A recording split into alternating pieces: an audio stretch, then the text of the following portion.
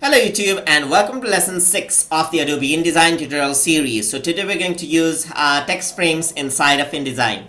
So the easiest way to make text frames is to grab the text tool right here. So you can see that there's type on path as well. We're going to talk about that in future lessons. So just select the type tool and click and drag the text tool right here, and that is how you can create a text frame.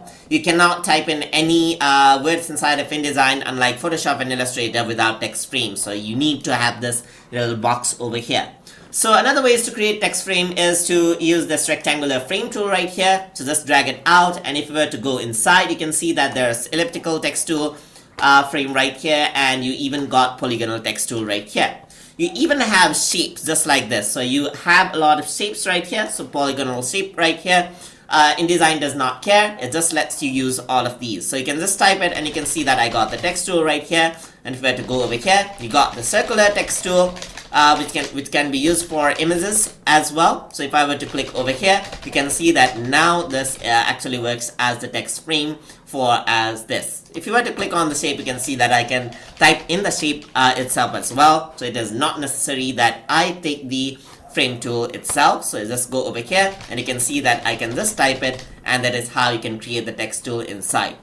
And another way to import text is to actually place a txt file inside InDesign itself. So let us see how that works out. So for that what I'm going to do is I'm going to import a text right here. So for that I'm going to go into file and then go into place right here, and then in the desktop I'm going to select my txt document over here and press open.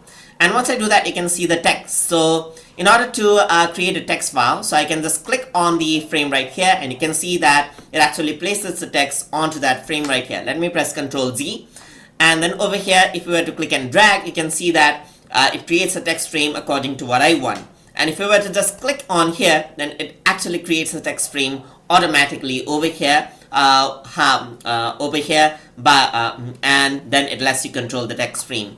So that is how you can utilize text frame inside of InDesign. And remember, you need a text frame, and we're going to cover up more on text frames in further lessons right here. So that is how you can use text frames inside of Adobe InDesign. Hope you guys learned something as always, and as always, please like, comment, share, and subscribe.